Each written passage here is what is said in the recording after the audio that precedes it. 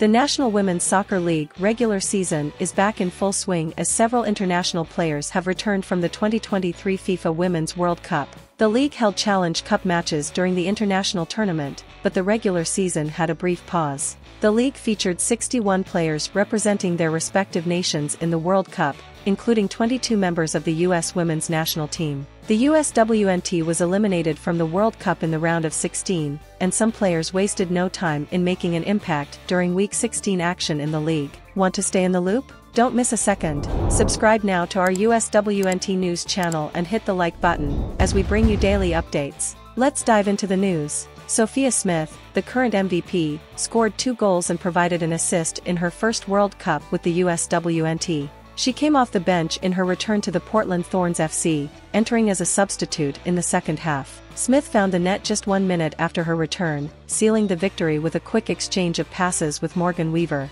Ashley Sanchez, having played no minutes for the Uswnt during the World Cup, returned to the Washington Spirit with a bang. Her 4-game consecutive goal streak in the NWSL is the longest in her career. Recently, she scored the decisive goal against the Houston Dash, solidifying her partnership with Alimata Sarr. Her contribution keeps the Spirit in pursuit of the NWSL Shield, despite a draw against the Houston Dash. Uswnt's primary goalkeeper, Alyssa Nair, faced a tough return with the Chicago Red Stars, conceding 5 goals against the Orlando Pride. Uswnt's backup goalkeeper, Casey Murphy, also suffered defeat returning to the goal for the North Carolina Courage. Aubrey Bledsoe of the Spirit also resumed her duties with the Washington team after the World Cup. Alex Morgan played for 68 minutes for the San Diego Wave FC, contributing to a 2-1 victory over NJ/New York Gotham FC. Meanwhile, Kelly O'Hara made a late-game substitution for Gotham. Alyssa Thompson played as a winger for Angel City FC in a 1-1 draw against Racing Louisville FC.